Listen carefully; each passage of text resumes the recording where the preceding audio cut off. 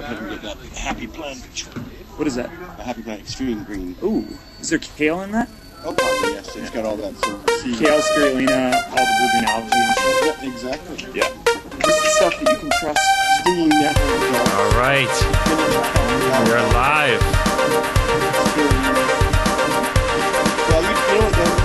I'm going to get cozy with you just for the shot. All right. We are live via Vancouver with Zack Wolk. I'm going to queue up our Skype connection with Zack here. We have him live in the bar, ready to go. I'm going to give him his 10-second warning. And let's get him full screen here on Skype.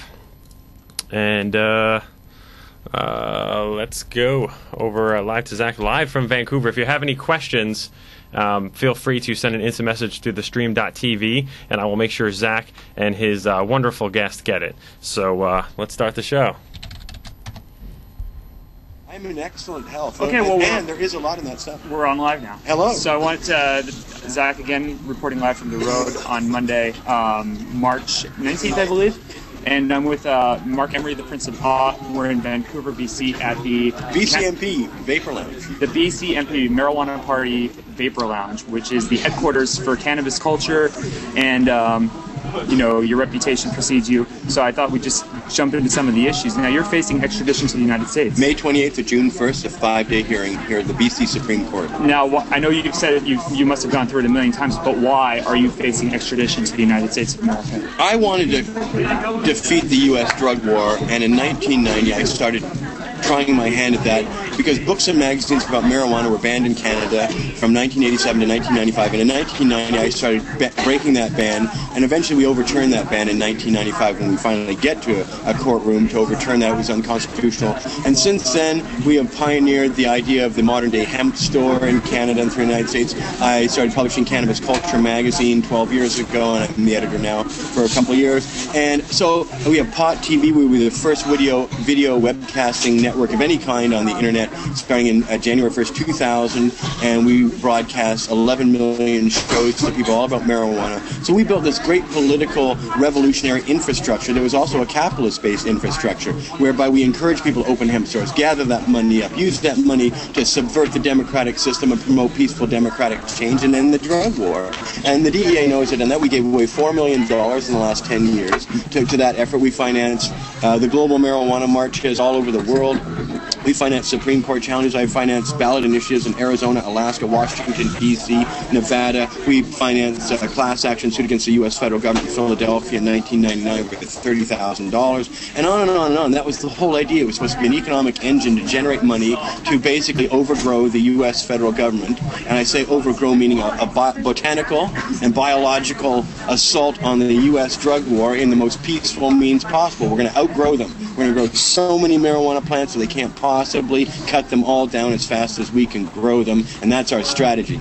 And that's why they want to extradite you, because they want to stop the progress of your movement? And I'm mouthy, and most importantly, when John Walters, the drug czar, came here in November 2002 to give everybody heck about our liberalized marijuana attitudes and our safe injection sites for people who are addicted to hard substances, well, he came here to try and convince us all to stop that. I heard about it, got a table of 10 activists and myself, and we heckled him the whole time. We called him a liar, an incarcerator, an asshole, a prison, and all sorts. Who is this one more time? John Walters, the current drug czar of the U.S. U.S. drug czar of the White House. Anyway, he was humiliated, and it was all on television and everything, and he actually turned red and apoplectic, and 3 days later, a police investigation was opened in the city. There were 5 tables of police officers at that thing to see John Walters, their hero. There were 2 tables of U.S. consulate, the mayor's office, and then there was these 10 activists who were totally tearing apart everything he said about marijuana, which was a lie. So, ever since then, I've been investigated a lot, right? So it's even Karen Tandy, the head of the Drug Enforcement Administration, when I was arrested, and it's a famous thing, 4 times she mentioned that my drug legalization time days were over, and that the drug legalization people got a lot less money now because we've taken them. I mean, it was dripping with contempt for all my political activity. It's not like drug use stopped in America a year and a half ago when I get arrested, did they? Did I hear that marijuana use has dropped and people are not growing weed because I'm not selling seeds anymore? See, that's what they say. I'm the biggest drug I'm the number one drug trafficking kingpin in all of Canada. They are saying I'm responsible for 1.1 million pounds of marijuana being produced, which would make me the largest marijuana producer of all time in the criminal justice system. Yeah, by the way, 1.1 million pounds of marijuana is worth $3 billion. So let's say it is true, and I do not know if it's true. How would I know? But if it were true, I would be kind of proud of that, because what man in his lifetime could bring $3 billion worth of wealth through the community he loves and cherishes? You're Johnny Potsy. It's like, yeah, it's like, so like, well, you can convict me, but I'm not going to be embarrassed or ashamed at that, right? That's my legacy, so I guess I get... And it's not like there's any victims here. Nobody's complaining. There's not a single complaint from, of say, maybe 250,000 people I would have dealt with in 12 years. Not a single complaint from anybody. Everybody took the money I gave to them, $4 million I gave them. They took it. Nobody said, I'm not down with the seed money business, Mark. No, and politicians came to my home. They asked for my endorsement. They came to my conferences. They shook hands with me. There's photographs of me. And nobody in Canada thought of me as a drug dealer. If they thought of me as a drug dealer, they wouldn't let these politicians anywhere near me. Right? These people are all photographed with me all the time and stuff like that. You know, I say hi to them on the street and they stop and talk to me and what have you. So it's ridiculous. But the thing is, we have a cowardly federal government, and they are the Canadian equivalent of the U.S. drug war, and so they're in cahoots with the Americans. So I'm being railroaded by both these governments out of pure ideology. I've not hurt anybody. There's no victim. Nobody's complaining. Why is there being more emphasis put on it now, or recently, than there was, say, in the early 2000s or in the late 90s or the mid-90s? It's just a new tactic. The government, Canada signed these new MLATs, mutual legal assistance treaties with the United States. And the United States have conned a lot of English-speaking countries like Australia and Britain into signing these. And it basically makes U.S. law extends all around the world. So, for example, if I sold you a gram of marijuana and you're an American and you go back to the United States with it, I am now become part of a conspiracy to export marijuana to the United States because you took it over and got caught and said my name or something like that, right? Right. And so, you know, if they want, they could extradite. Now, they wouldn't for a gram, but where is that threshold, right? I didn't even send marijuana. The DEA tried to buy marijuana, and I got mad at them for bugging me because I said I don't sell marijuana. It's not my business. And they tried to trap me, and they couldn't get me to say. And I even said, listen, you're being very stupid even trying to buy marijuana. You will get caught. A person like you will get caught, and you will spend a long time in a U.S. jail for bringing 10 pounds of weed over. So don't do it. Right. So they actually had to admit he refused to sell us marijuana and told us not to do it. Right? So they got me for sending seeds over. Are you kidding me? Thomas Jefferson, the third president and the first president, were both big cannabis fans and farmers and all that sort of stuff. So George Washington, the first president, actually has copious diary notes about all the different cannabis sativas and stuff he was growing there. And so are you telling me that I'm sending seeds, like a shade of what the first president of the United States did in that regard, and like I'm going to spend like 300 years in jail? I love that too. They don't, like 15 years is enough for me. I'll be 65 in 15 years, so that's like a death penalty. So instead they give you like 380 as if they own the next 5 reincarnations. And 380. So if I come back as a frog, I have to be imprisoned in their system for another 80 years or something like that. Right. Like they're so megalomaniac. Like they've got power over you for the next 5 eternities, right? And stuff. So I'll give you 380, right? Whereas, like, let's face it, 12, 15 years, and I'm facing a minimum of 50 to 60, and probably, since I would be the all-time biggest drug trafficking kingpin of all time. You're a drug czar. Yeah, in their eyes. It's all that sort of stuff. And those guys are all like super maxes and stuff like that. Right. What are your plans for prison if you do? I mean, you are having to prep yourself. I've been arrested 22 times, and I've been jailed 17 times, and I've been jailed in 8 of 10 provinces for weed alone. And I've been raided 6 times, and they've taken $1 million worth of my stuff at various times, sometimes without even charging me. Right. That is a common occurrence. Cops just jacking you for all your money and your weed, and then, take off or whatever. But such is the battle, right? I mean, people say, well, when do you think pot will be legalized? I say, it doesn't matter when it's going to be legalized, because there'll always be people trying to make it criminal the next day anyway. So the battle is eternal. It's a struggle that never ends. It goes on forever. And you've got to figure that it goes on wherever you are, in jail, whatever. The struggle for freedom never changes no matter where you are. You might get a little materially comfortable and forget that, but the reality is, even if pot were legal, we'd have to fight to keep it legal as much as we have to fight to make it legal now. Right. So we're never going to get some nirvana where everybody's totally down with our criticizing the authorities, questioning dogma. That's why they hate the marijuana people, because we cannot be herded into a conformist lifestyle. We don't buy into all their Christian bullshit, Islamic bullshit, religious, Judeo bullshit, the book of the law, the book of the Bible, all these one-book beliefs that are completely intolerant and cause all these wars. Pot people do not buy into them. Right. And so we are always going to be targeted and hunted down like dogs as long as we require people to have to conform to government. So the battle goes on forever. So I am not concerned. So why, of all the for the 6.5 billion people that are living on the planet with a numerous, infinite amount of interests and things to activities and policies to go for, why have you chosen marijuana as your? I get that. People say, why don't you save the whales or help starving people? I'm saying, well, you know what? People do starve, and people have been working on that for hundreds of years. But what I noticed is there hasn't really been a concerted effort to stop. Like in the last 50 years, 27 million people around the world have been arrested for pot. Now, 27 million people is about the population of Canada. So a whole country the size of Canada over 50 years has been jailed, prisoned, beaten, raped, and a variety of other things. And I got a 3-month sentence for one joint in Saskatoon only 3 years ago in the 21st century. That you served? So this is barbarism. So when I see 27 million people in 50 years being arrested, when I see millions of those people spent like decades in jail, like in the United States right now, the huge number of people, 16% of all people serving life sentences without parole are there for drugs. Come on, this is medieval punishments that we're in, and yet time keeps moving forward, and some people even think pot's legal. Right. But more people are in jail in Canada and America than ever before for pot. And the superficial idols that we worship and idolize, like Brad Pitt and Jennifer Aniston and Kate Hudson, all smoke pot and advocate it. They do, yeah. The people that many of them come here. Yeah. Many of them come, lots of them come here. And we don't photograph them for their own privacy and what have you. And that makes us a desirable destination for celebrities to come here, is because they get a lot of privacy. And Canadians don't go weird around famous people. They usually just freeze in silence, which is kind of nice, right? Definitely. So, because then everything goes on as normal and everybody gets to be in on what's going on. I'm sorry I asked you this before the interview, but for the people that get to watch this throughout history, I have to ask you again, do you think that it's necessary for us to respect the institutions that do not respect us? Well, we all have to swim in the same dirty water. So that means, really, that's why I wear a suit a lot of the times. These things hurt your neck, it's hard to breathe, and what have you, although women love it. But, and that maybe is why they hurt themselves to look good for us. I understand what they mean now. But, I always wear suits to any kind of formal thing. I always try and be polite. I eschew bad language. You know what I learned? Old people will not listen to what you say if they think you're rude. And I learned that when I was 20, when I was a young person, and an old person told me that. I stopped listening to you when I thought you were rude, and I thought, wow.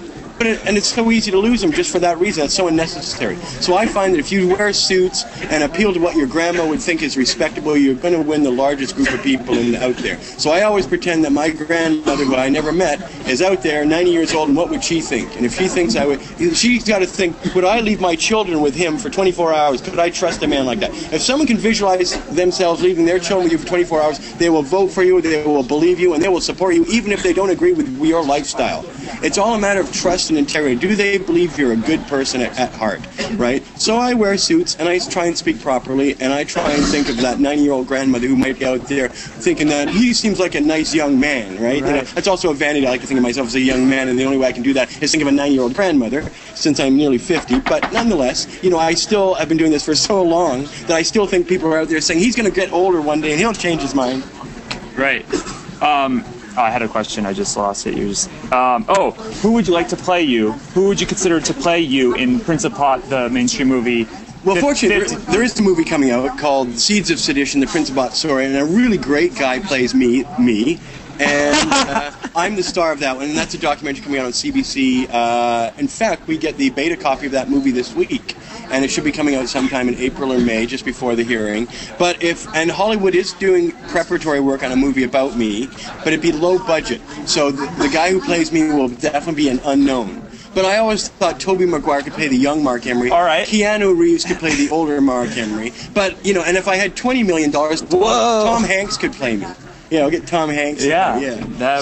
But we don't have $20 million. So it's like $1.25 million is that budget. So it'll probably be people we've never heard of before coming to a B movie near you. Oh, I don't know. As long as it's not some guy that was like I don't know. I've seen movies like Pothead, so you just want to get some guy who's got like a terrible reputation playing me, right? Right. So hopefully they'll get some unknown, decent person who's a decent actor to play me. So where are we, and what have you created here, and what? Well, this is the real People's headquarters. This is the BC Marijuana Party headquarters. It's called the Vapor Lounge, and people come here and they use volcanoes, which are electric devices that create steam marijuana, so that it's perfectly safe to take in. It's always perfectly safe to smoke marijuana, I believe, but if smoked, it's a wonderful experience to take THC through steam.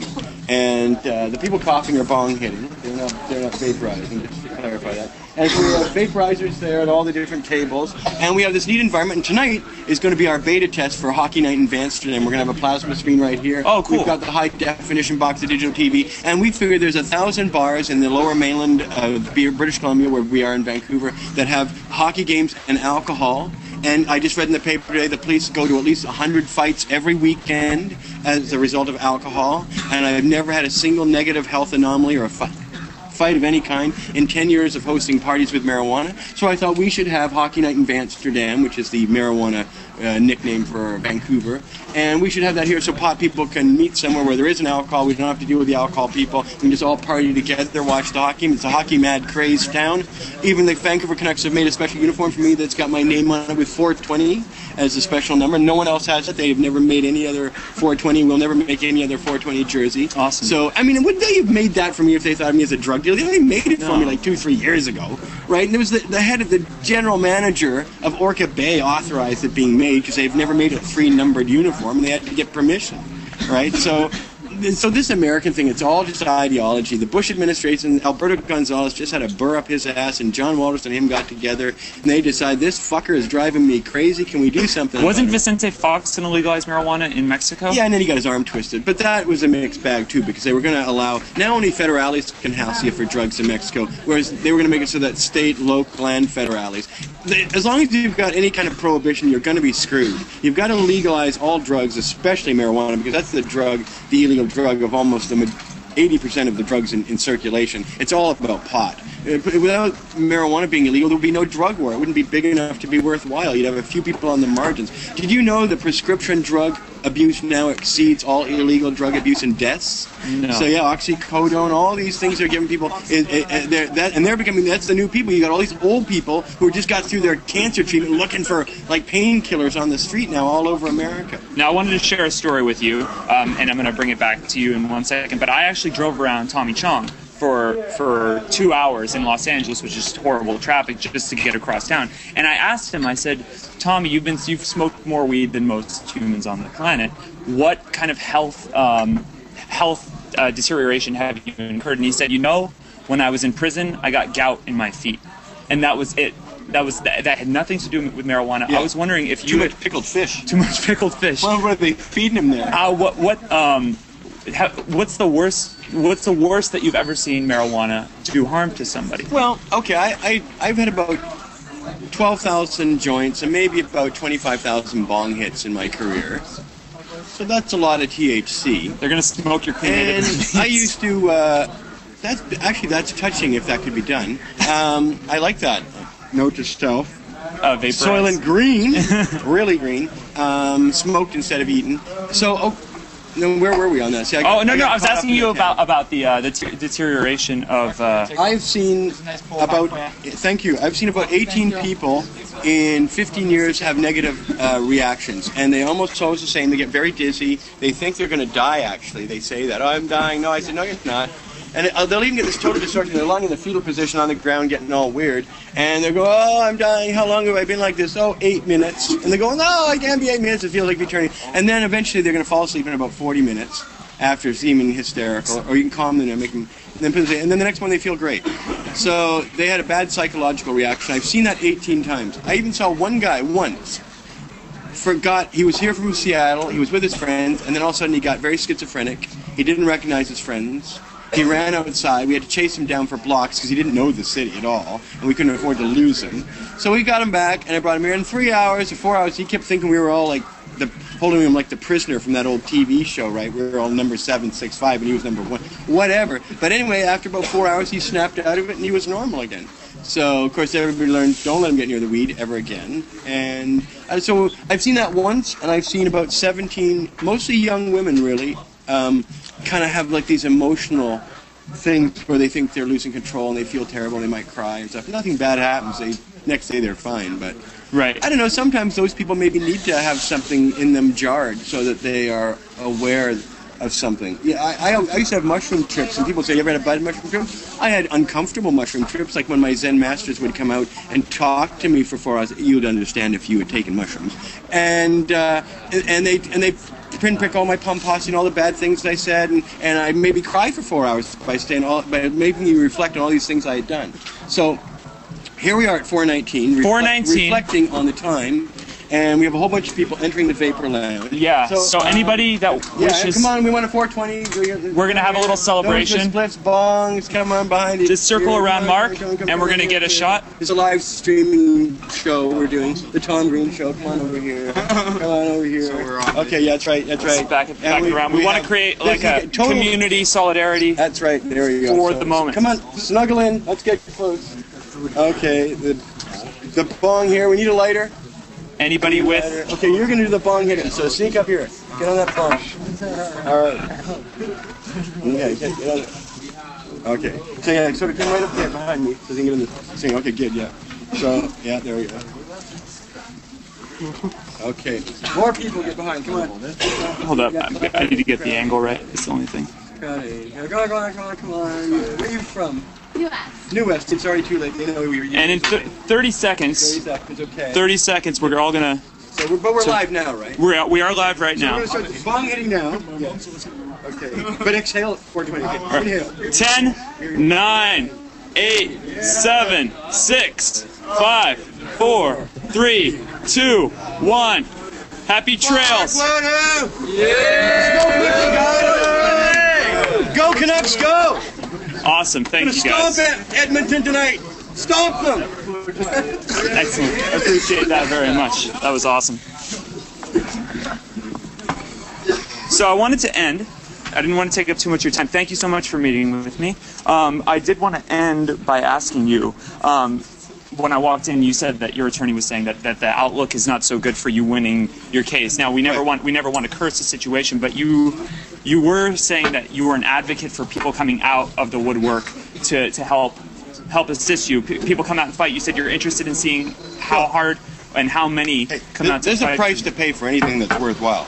So all I know is if they put me in jail, there are hundreds of hemp stores out there that were inspired by my model. There are a number of magazines that imitate what we do. There's video broadcasting that's an imitation of pot TV. I've got flattering reflections of my work everywhere, from ballot initiatives to laws that were changed to the fact that cannabis and the fact that you can make this video in Canada is legal because of my contribution in 1995 in getting Judge J. Ellen MacDonald in the Ontario Superior Court to make print and video legal when it was illegal from 1987 to 1995, and would not have been legal today if it were not overturned by our actions to do that. So, you know, my legacy lives on, so I am not frightened. And I'm 50 years old, and I had great parents and a great life, and women have always adored me, and I've had a wonderful time smoking pot since I was 22 and doing my things. So if my fellow Canadians want to send me to some gulag to languish in some rotten place, then so be it. Que sera, sera. I'm not going to worry about it. I'm going to keep busy no matter where I am. So we'll just see. I think Canadians will feel worse than I will.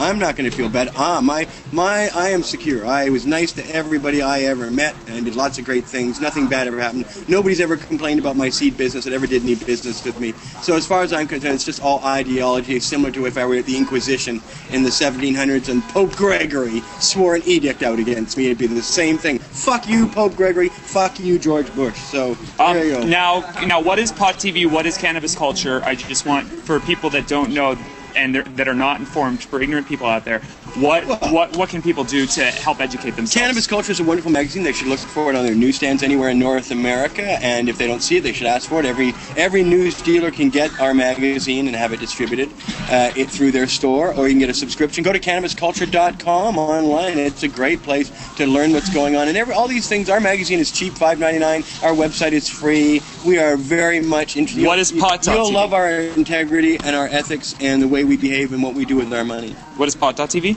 Pot.tv is a place where you can see over 3,000 videos all about cannabis that we started producing in the year 2000. And now we're all on YouTube, of course, and we are as well at Pot TV. And YouTube's been great for everybody to cover the streaming fees and all that sort of thing for everybody's video. But before there was YouTube, there was Pot TV for 6.5 years. And so there's 3,000 shows just on Pot TV and another 300 now we have on YouTube. produced at Pot TV. So we're a multimedia company now, in that we stream through YouTube as well as our own server. And it is like, I'm not kidding, it's like about 1,400 hours all about cannabis. Man, it's amazing stuff. All right. Well, I just wanted to take this opportunity while we still have full physical autonomy for me to thank you for coming and sharing your vision with the world for many years. You've definitely been an inspiration to me and many others out there, and it's been a pleasure to sit down and talk with you today. And I hope the best for you, and I am also willing to lend my support to anything any endeavors that you have. Then certainly this broadcast will be great. Awesome. Thank you. You're welcome. Tune in tomorrow when I will be getting a tattoo across my chest that says honesty. Well, that was fun. Yeah. Now you'll get a plasma screen.